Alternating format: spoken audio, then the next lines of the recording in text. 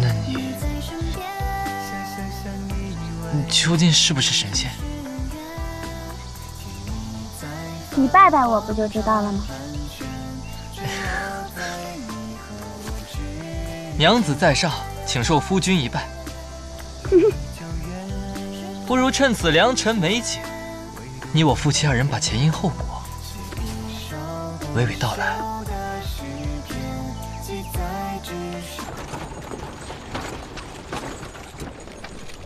我韩说对天发誓，绝对不会让你后悔今天的选择。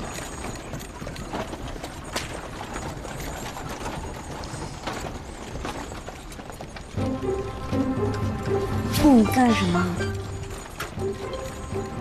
我就想这么一直看着你。我总觉得你这眼神里面透露点什么。想起大牢之夜，总有点情不自禁。青天白日的，你克制一点。此去玄虎城，途经威猛山，想起客栈储物间那一幕，总是有点遗憾。你遗憾你找白洁去，你找我干嘛？哎呀！韩说，不是韩说，你等等我！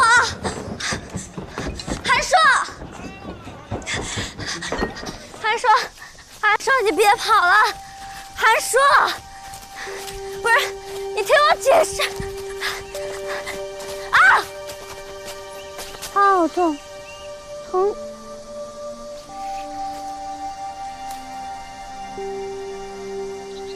哎，你在马车上说过会一辈子对我好的，这才多久啊？你就反悔了？如果我今天没有听到你们的对话，你还要瞒我到什么时候？我本来是想到了玄虎城慢慢跟你解释的，我真的没有故意想要瞒你，只是很多事情最开始真的不能说了。你故意栽赃我迫害苏木，将我流放。那是因为原来被我写死的人，母亲林七、陆鹏，要不就是中风，要不就是死了。我怕你也会走上我设计的那条路，但是后来母亲醒了，林七也没死，然后我就放心了。我一直想跟你解释的，但是你当时特别恨我，你根本就不想跟我说话。那你要把我推给陈楚楚？当我意识到我自己喜欢你之后，我就没这么做了。我心急你也利用？那我不是偷龙骨治好了你的心急吗？你假造密信，在陈楚楚面前栽赃我，这事儿你不是早就知道了吗？我心急也是你设计的吧？刚刚不是说了吗？我治好了你的心急。你是治好了，那不是因为是你设计的吗？我懒得跟你解释。干嘛？不生我气了？我只是太意外了，但我现在终于明白了，你之前为什么总是骗我。我做的事，又总是与你的初衷背道而驰。你为什么与我从小？